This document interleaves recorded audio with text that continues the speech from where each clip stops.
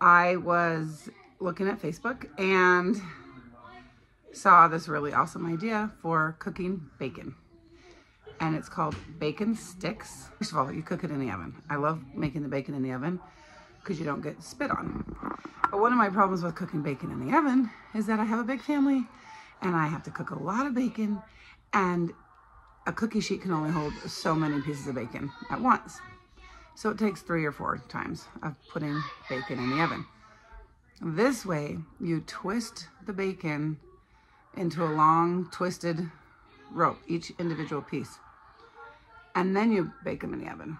And then when they're ready to go, they're just like bacon sticks. And I was like, I'm gonna do that.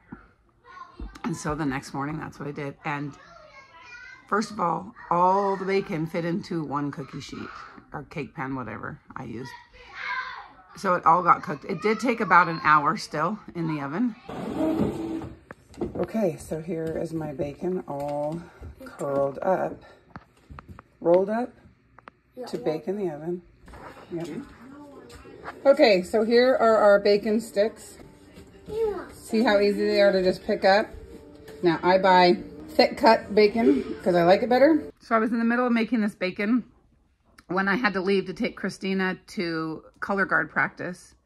And I told Roy, keep an eye on the bacon, please. And of course, he's also keeping an eye on all the other kids. And so it got a little bit overdone, but it was still really delicious. And I think I'm still gonna cook bacon like that because it was more convenient. Also, that's why it looks like all the grease is sort of solidified already, because I didn't get home for a couple hours because I also went to some yard sales. And that's just what was left. Okay. Thanks for watching our video. Don't forget to subscribe. Give it a big thumbs up. Remember to watch all our other videos. Don't forget to hit that little bell thing. I haven't started it yet. Okay, go ahead.